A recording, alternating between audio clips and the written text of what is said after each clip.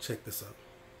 So, like, if you're a guy with 100 body count or you're a female with 100 body count, you're still a whore? I don't believe a man can be a whore. Men are whore makers. Why can't a man be a whore? So let me ask you a question. Me and you playing Mortal Kombat. I'm playing it on hard mode, but I beat the game. You play it on easy mode, and you beat the game. Who has more respect out of the two of us? I mean, you obviously. Because I played it on hard mode, right? So that's the difference between men and women. Men play sex on hard mode. Women play sex on easy mode. So, like, don't think because you get fucked by somebody, you're somebody special. You're a woman.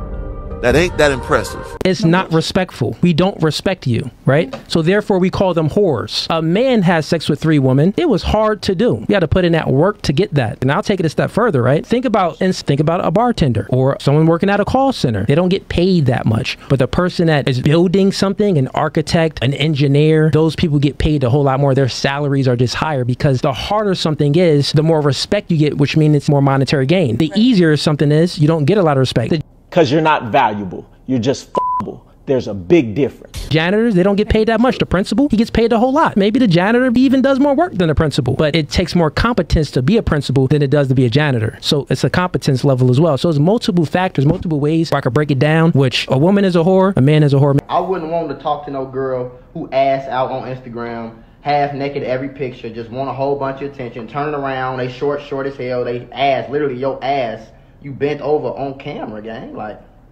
no man is gonna marry a woman that 200 men slammed and threw to the street. On Instagram, like, if I can't show my mama or my grandma, like, hey mama, look, this is my wife, like, yeah, I'm finna marry her, and she see your Instagram and you bent over with your ass out, your pussy showing through the shorts, like, have some decency, have some self-respect. What the fuck is going on? You got bitches talking about freak shit. It was a point in time where girls would be freaky as hell, but you would never know until you get with her and you talk to her and y'all get in the bedroom. Like, you got bitches talking about sucking dick on Twitter.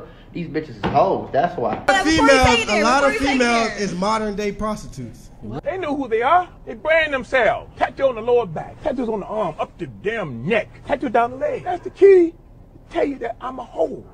So when I find a nice, classy, feminine, beautiful woman that's ready to take care of me, let me take care of her, and be a great mother to my children and a great wife to me, then y'all will see me gone with a ring on my finger. Until then, these hoes ain't even worth touching, gang.